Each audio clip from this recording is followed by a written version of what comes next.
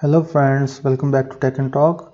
So today we will talk about creating blog engine. The blog, a full CMS for different languages. So for this idea, I have initiated a brand new project. I called it ublog. So the idea here is the languages which I have experienced throughout my career. For each language I will create a separate repository, right? So as you can see, I have ublog project and I have linked one of my repo, which is ASP.NET Core underscore blog. So first thing we are going to create is ASP.NET Core blog, and after that we will move to next language, maybe PHP, Node or Java. We'll decide later. So I also have initiated the ASP.NET Core blog repo. You are open to join, clone, you can contribute, and I will start working on this right now. So let me create Visual Studio.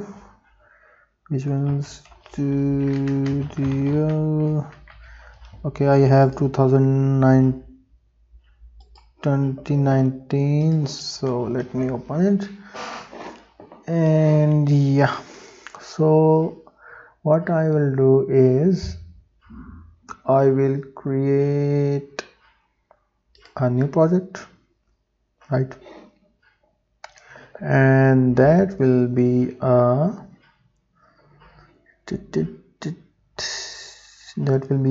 core ASP.NET Core project. So for that reason, where it is, let me find it. ASP, let me search for core. So I think that is .NET Core Web Application. Second one is .NET Web Application Framework Web Application. So what is the difference between this and the upper one? What if I create project? I'm thinking about creating a empty solution. Blank solution. Okay, let's create a blank solution first, and we will add our applications in that solution later. So let me go next and let me give it a very good name. That would be .NET Core ASP.NET Core blog. All right.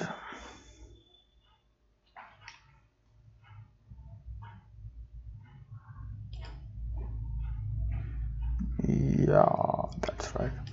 Let me choose a location, a good location for this one. I'm going to go to learning, and inside this I will go to ASP.NET Core, and inside that one, why not we create a folder with the name of our project, which will be the ublog, and inside it we will create a new folder. Let's call it ASP.NET Core blog, right? And let me locate this as well. Okay, I have choose my location and I will press create. So it has created an empty solution for me, and if I can see that location, I will be shown what will be I show ublog. Yeah, you can see right here. I have a ASP.NET Core blog, and inside it we have a very nice solution file. Okay, so let me minimize this one and let us create. So for the structure point of view, I am very very interested in creating separate layer for different aspects of our project, so that let's say one aspect is the presentation, one aspect is our infrastructure, one aspect is our domain. So let us create an solution folder and let's name it presentation, right? So inside this presentation we will add a new project, and that will be our ASP core. Okay, so we have ASP.NET web application for .NET framework. We will not use this template, we will use template which has ASP.NET Core web application, right? And project template for creating API, Windows, Linux, and create web apps with the browser pages. And what if we see the template below? It's saying that project template for creating web app and web API for Windows.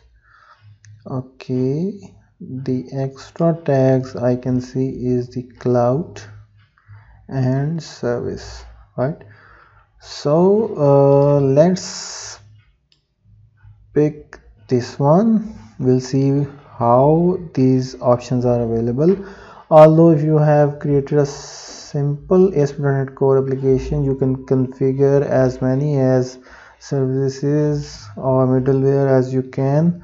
So let's pick the first one and go for the creation. And for the name point of view, let me name it like ublog, right? Yeah, would be appropriate name, ublog.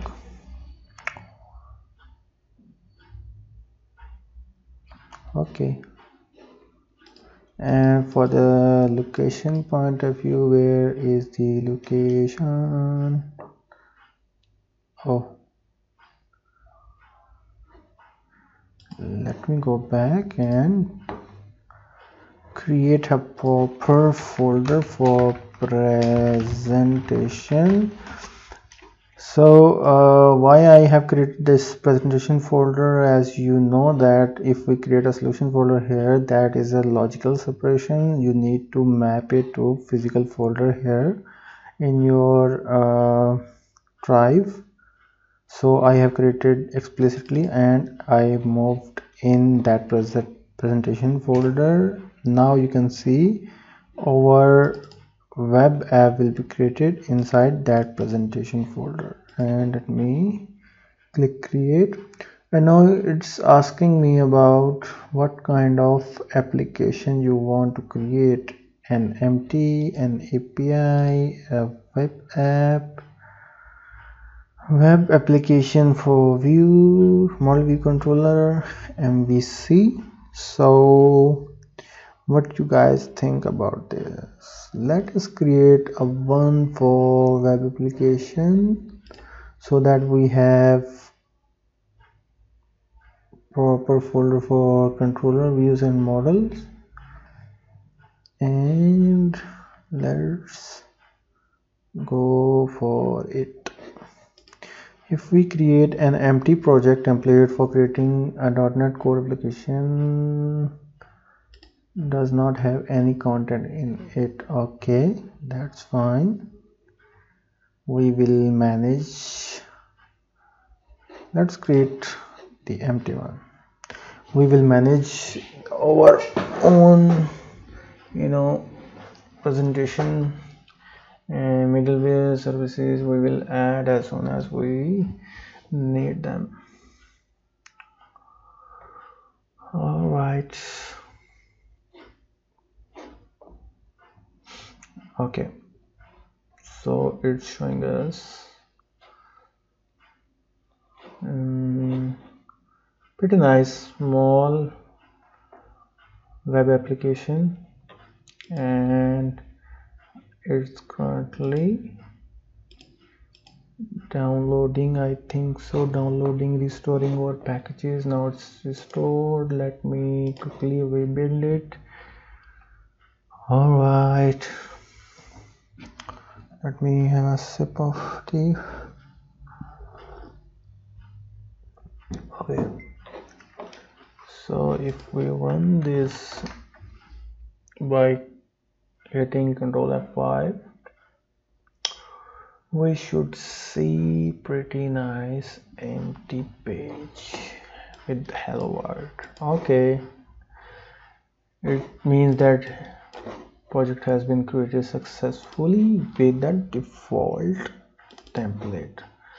And if you guys can see the program.cs file, it's pretty simple and empty, as well as our startup. So we are taking our response and writing hello world in response for our base URI request. So if I can write something like I will see nothing, right? So it will just only respond to the slash, which makes this as default route or the index of this web application. So that's pretty it for today. We have pretty nice solution project. We have created a web application inside presentation. So this will be our publishable or startup project, which will be our blog, and with the passage of time we will enhance this solution. As soon as I get more and more time, I will try to create different layers in this solution which will support this blog application to there will be many aspects to create a project.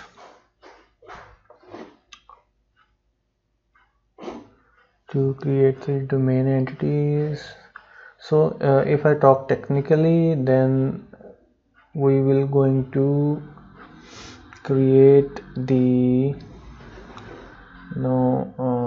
onion architecture, and this will be domain driven design, where our domain entities will be the central point of this application, and on the top of domain entities we will have the repo. Then we will have business layer along with the infrastructure layer, and at the outmost we will have our presentation layer. Currently we are using only web app for the presentation. So this is how we will create this project, and that's it guys for today. We'll see you soon.